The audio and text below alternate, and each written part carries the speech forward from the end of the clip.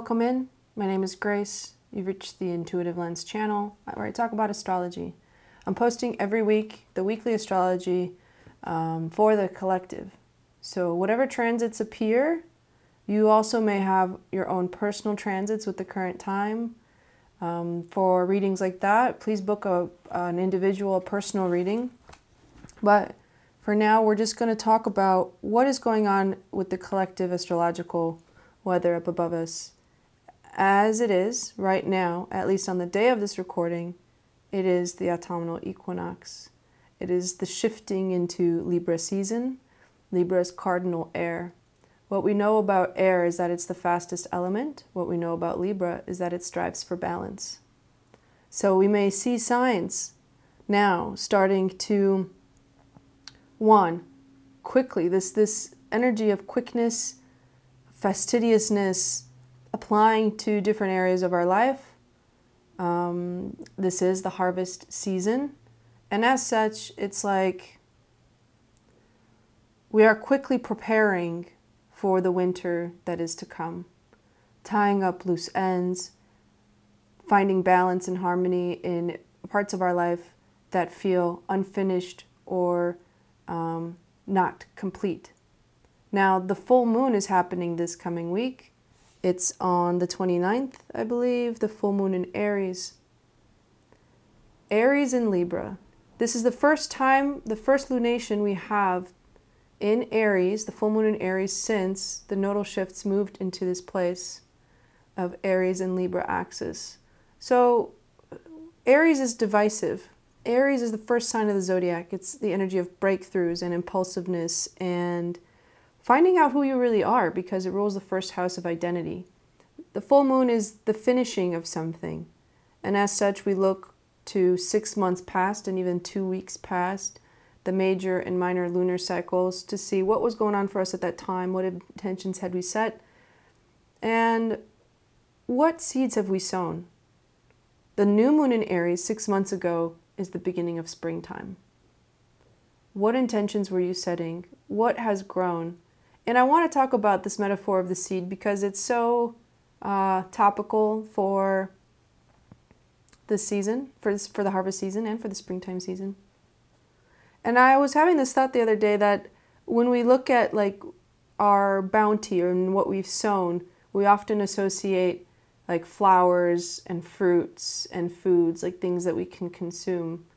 And we forget sometimes that seeds grow underground, in the dark, where you can't see them, where it's invisible, and where things may have been taking root, significant root. We still may not see yet the flower or the fruit. That rhymed, that was cool. So think about that. Reflect on this equinox, asking yourself, what seeds have I sown? What is growing in my garden? How can you acknowledge that which is invisible, potentially? And of course, celebrate all the things that you have accomplished in this summer season, the spring-summer season, as we prepare for winter, the oncoming, So, some other transits happening this week, Mercury trine Jupiter. This is growth and expansion through our mind, our intellect, and our ideas. There might be lots of clarity. This is a great time to study or seek out a mentor. This is a great time also to be integrating that which you've learned. So, if this is relating also to this changing of the seasons, what have you learned in the last several months that you can apply to the months moving forward? And how do you prepare with your knowledge and your capacity for understanding for the coming months ahead? Another transit, Mercury trine Uranus. Again, another Mercury transit, and it's interacting with Uranus, which is retrograde in Taurus. By the way, Jupiter's also retrograde in Taurus, isn't it? Yeah. Remember I said a few weeks ago this Taurus Virgo energy was very loud, and now I know it's because there's several important planets in Taurus retrograding. Taurus is about the body. Taurus is about also our values and our wealth and our health. Health is wealth. This is again saying what information is easily grasped. This is applying a lot of the principles of thought and understanding and bringing those into the tangible world. If your thoughts manifest your reality, this is kind of the essence of what I'm getting is you create your world. You create the tangible physical things in front of you. And it also reminds me that what you believe is what you get. You know, if you say you can or cannot, you are correct. I read somewhere online, a friend had posted, I'm not exactly sure who, but it's not relevant here. They said in a long post, I cannot change. I will not change. And I was like, okay, you're deciding that. But the truth is we all can change. There must be a desire for change first. And what we know about desire is that it comes from our ability to be receptive and open to what wants to come in. And so with this energy of expansion and growth, this Mercury trine Jupiter, Mercury trine Uranus, Uranus is like revolution, rebellion, surprise. We can surprise ourselves with things that come from within us as well. Like, oh, I never knew I was into that. Oh, I never knew that I felt this way.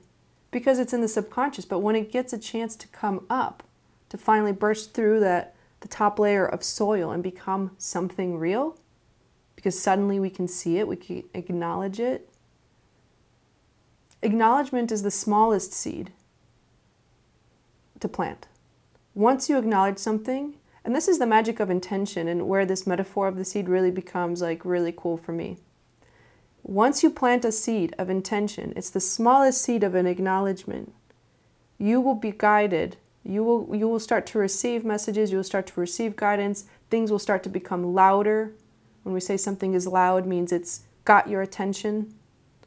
Means it's suddenly has meaning. Even if we don't know what it is, right? How do we plant seeds of intention if we don't know what we want? That's, I think, a challenging question. Acknowledge you don't know what you want. Acknowledge that you're open to receiving what it is this experience is for in this moment. What is this experience here to teach me? And then the last thing I'll say is Venus is square Uranus. There is one challenging aspect here, the square with Venus and Uranus. Again, so Venus ruling Libra as well, right? And Taurus at the same time. There we have again our values. Venus is that which we love. How do we approach and welcome things that we love? And Uranus again is the revolutionary, right? It's the planet of surprise. It's the planet of genius, upheavals, and breakthrough. So again, we see breakthrough with Aries again. With the full moon in Aries, we have a transit with Venus and Uranus. Something is for sure breaking through. You may not have known what has been growing under the surface, but I think you're about to find out. So I wrote some advice for the full moon. Brace yourself for impulsiveness, whether it's coming from you or from somebody else. I think, you know, my experience has been is like things getting blurted out without thinking. This is a time to integrate your thinking mind with the part of yourself that craves action, that craves freedom and independence. This whole season, the next 2 years, 18 months, whatever, while the nodes are in Aries Libra, we're learning what it means to be interdependent. How can we maintain our own level of self, like our essence to ourself, but be adaptable in such a way to move through different circles, to build long and lasting relationships, and to support one another as we move through this life. Stay true to yourself. And also a question for you with this full moon in Aries, where have you been holding back? Okay, so today I have the Sacred Traveler Oracle deck. I love this deck by Denise Linn. Let's just pull one card for a general message. Great adventure. What's more Aries than that? Take a risk, venture forward. If there's something you've been thinking about, it's time to put some action behind those thoughts and intentions. Take a risk. Venture forward. It's a great card to start on.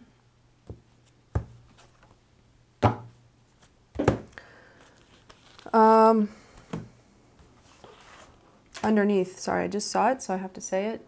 Distant thunder, clear the air. This is not a tower moment, but this is like a coming tower moment. So how can you, again, how can you prepare yourself for what you intuit is to come? What are you doing? Instead of putting your head in the sand, how can you be more action oriented without being impulsive? But rather, you know, Mercury is pretty loud this week.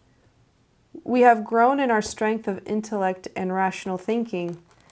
We have grown a lot in that capacity, like as a collective of what we know.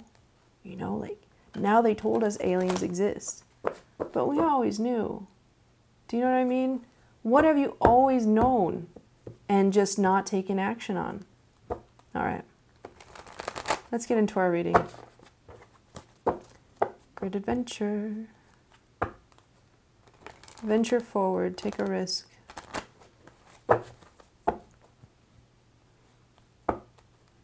Yeah, like I'm thinking, what are those, if something hasn't grown fully, like what will fertilize? What will fertilize the soil for that seed to blossom to fruit? Because once we have the flower or the fruit, then we can really enjoy our efforts. We will know that it wasn't in vain. We will know that something has come of it. And if nothing is coming yet, do not worry, because it's growing strong roots, right? The deeper the roots grow, I feel like I'm assessing this metaphor in the sense that they're reaching down deeper, deeper right into our subconscious. So with that, it may be kind of like an uncomfortable energy if you're kind of in this position of resistance to take action, because Spirit wants us to take action, take a risk, venture forward. All right.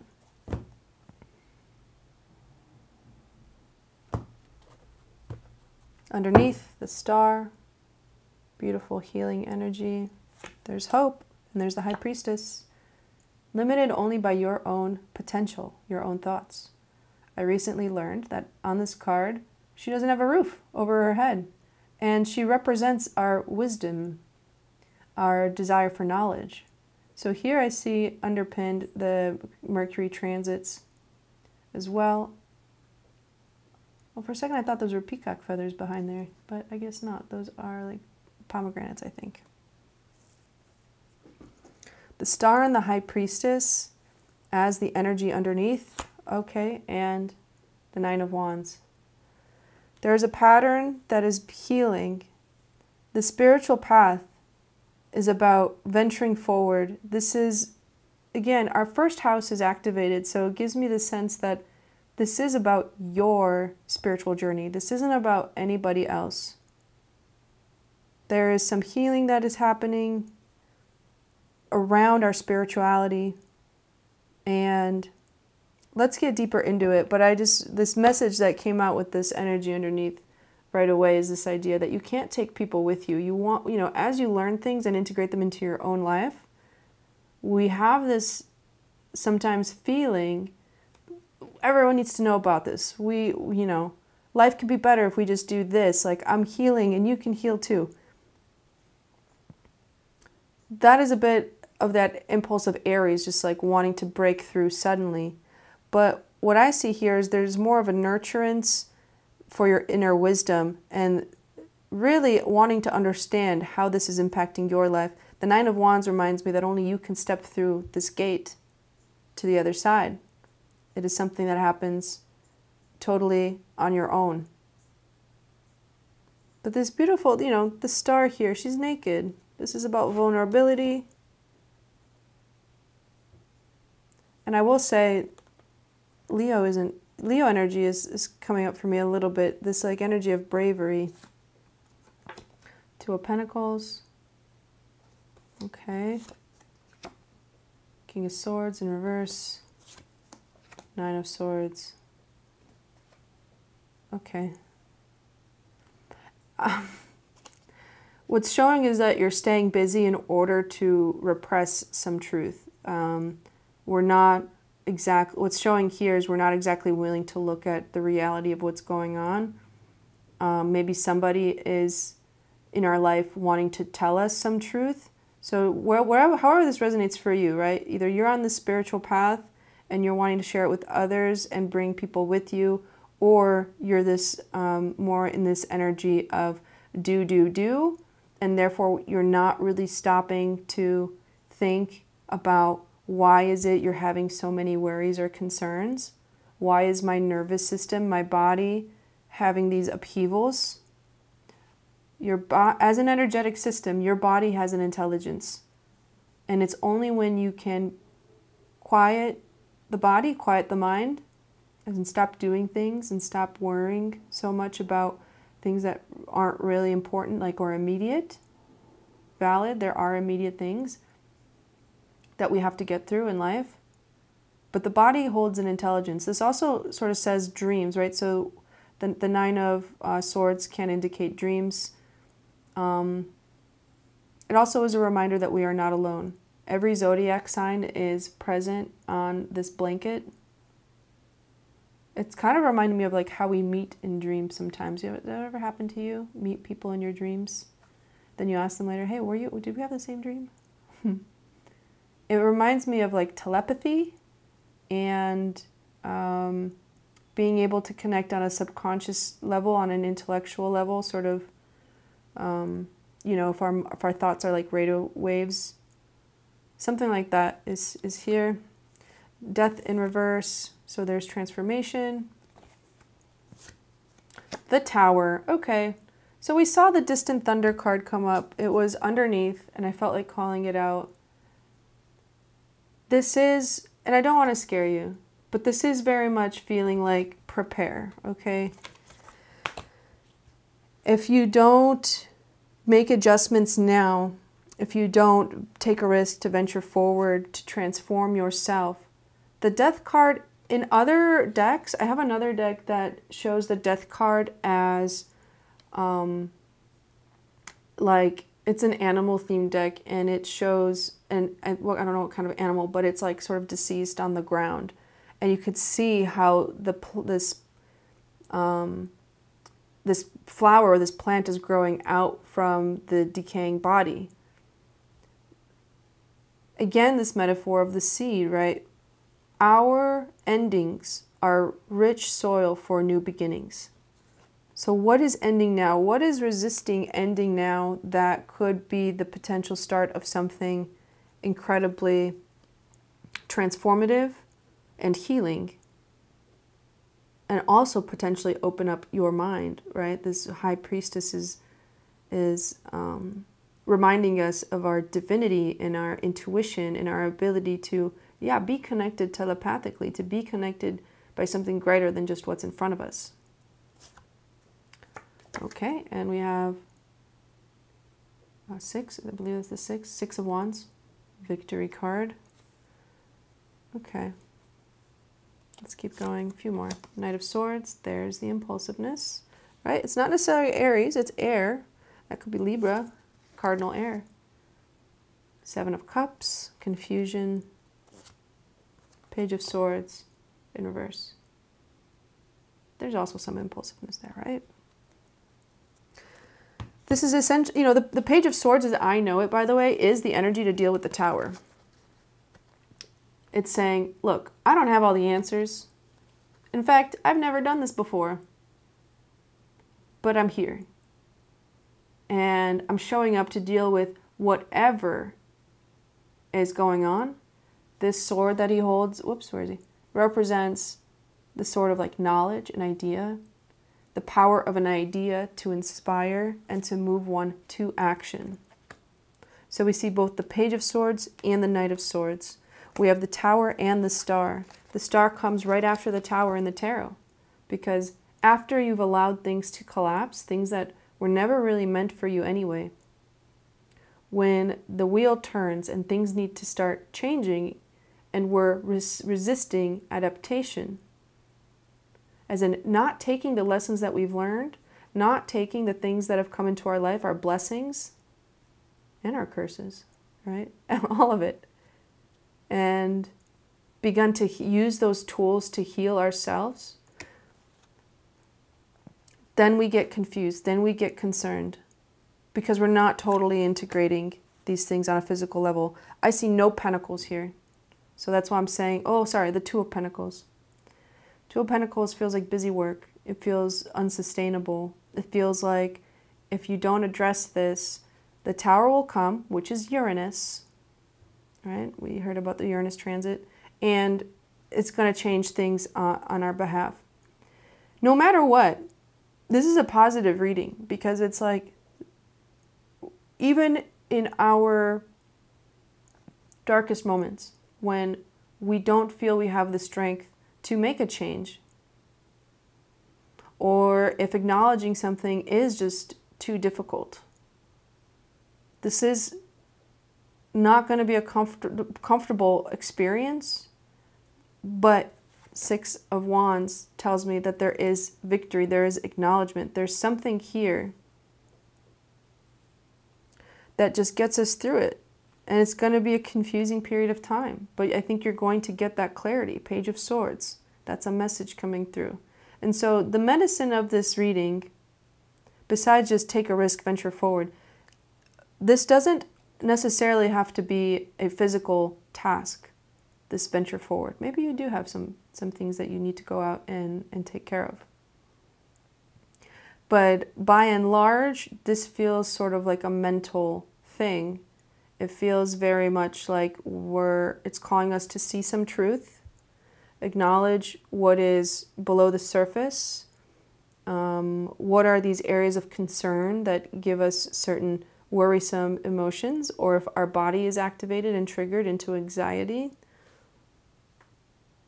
We're confused about this, and sometimes the way of dealing with confusing or challenging emotions, Knight of Swords, is to take care of them as quickly as possible. But what if you acknowledge that you simply don't know, and that you're willing to feel what's here until you're guided to the next best path? You know, acknowledgement is such a powerful tool. Like, it's not enough sometimes to acknowledge things to yourself. Like, I'll say that, or maybe it is. Sometimes it is. That's what the journal is for. But let's say if you're having an argument with somebody, it's really powerful to say, like, hey, I'm feeling this way, and this is my truth. You could be bringing your own truth, your own clarity to something, and that's moving things to change. And remember, you know, if this is about a relationship or about people in general in your life, sometimes when we make a small shift, it creates ripple effects and things sort of change outwardly from us. To heal yourself is to heal the world. If you really feel like you're on this spiritual path and you're like, I need everybody to know just how, you know, how transformative spirituality is, or, you know, if you want people to find themselves in their own language with the universe, which often happens when people are like first waking up, you do that by just doing your own work. There's nothing else you need to do besides cultivate your own inner wisdom. It's a ripple effect. Eight of Swords underneath. This is telling me that this breakthrough, this energy of Aries full moon, we are collectively slowing down. We have a lot of planets in retrograde. So I feel this energy of push and pull between what is action oriented forward, but is also not too rapid or fast. The smallest adjustments, the most invisible adjustments, in the small and the invisible, the small nudges have huge impacts. Just think about how small words, small actions can have big consequences. That's sort of what's showing here. Let me just pull like 1 or 2 cards as like the closer. Thank you for the 2 cards. There we go. 3 of Pentacles and the 8 of Cups. Again, I see themes of Aries and Libra. Libra being this this interdependence. 3 of Pentacles is about our self-worth. It's acknowledging that everything that we have is within us is valuable, and that we must seek out places and people who value us, and that we have something to contribute in order to build something greater than ourselves. And the 8 of Cups is about experiencing disappointment and ultimately making a decision to move forward. And so it feels like a bit of a opposite energies. And the medicine might be here is that if you're experiencing a situation where you're not being valued, for example, for your gifts or for what you're bringing to the table, it doesn't matter how much experience you have, whether you're a novice or an expert, your mind, the way that you think is inherently valuable, and it's your duty to go out and find where your skills, your talents, your ways of thinking are valued so that you can contribute to building something bigger than yourself. And this is the challenge, is that we oftentimes want to be in community. We want to feel safe and to feel, and stand next to others. And at what point, ask yourself, is this inhibiting the growth of your seeds in your garden? This autumn, this shift into autumnal weather, the autumn season. It's not an easy task to acknowledge that what you're going through is difficult for you. Nobody else might acknowledge or see that. So it's up to you to make those choices to venture forward and take a risk and move more towards, do you see how they're lining up those, like they're moving away from this? So it also just gives me a message that like where you are right now, if this is true for you, that there may be a situation that you don't feel totally valued, or you're spending time in a situation where you're not building the thing that you really want. So what do you want? This could be life's greatest challenge, is just figuring out what we want, acknowledging that we don't know what we want, and going forward, venturing forward, taking risks in order to explore more parts of ourself. And again, our emotions here, we have the Cups. Our emotions are great indicators of our body telling us, yes, this, no, not this. And tune in and listen. Thanks for joining me this week. I hope that you liked the video and found it helpful. Please consider sharing, subscribing, and thank you so much for being here. See you next time.